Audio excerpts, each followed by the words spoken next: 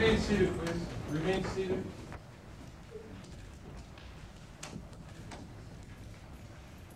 Once she was married, once she had children, she just... All right, you may call your first witness. Jim Johnson.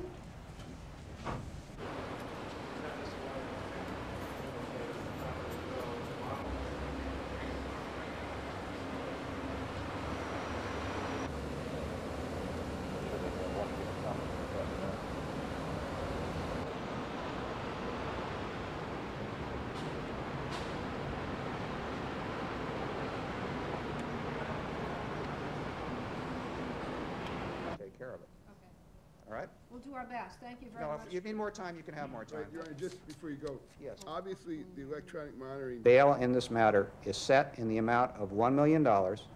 There is something about the use of a bomb that personally I find, I believe most people would find, completely abhorrent.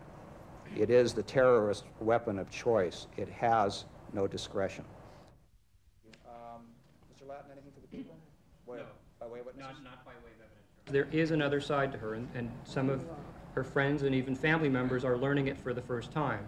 And that side to her is a side that is willing to risk a lot in order to avoid these charges, and these charges do carry a life sentence.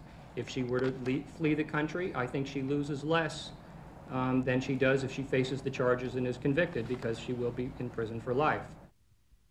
Their plans are, you know, the kids were hoping that they'd all get on the plane and go home together. I don't think that'll happen, but... Categorically, she wasn't there. She's innocent. Do it. She's innocent. She is innocent of these charges. She will be acquitted if they take her to trial.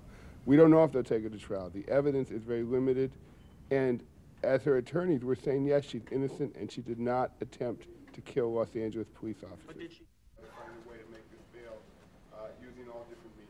She desperately wants to be with her children, her family, her community. It's scary. $1 million is a lot of money, and to hear it said in court would scare anybody. We're optimistic and it can be raised. Yeah.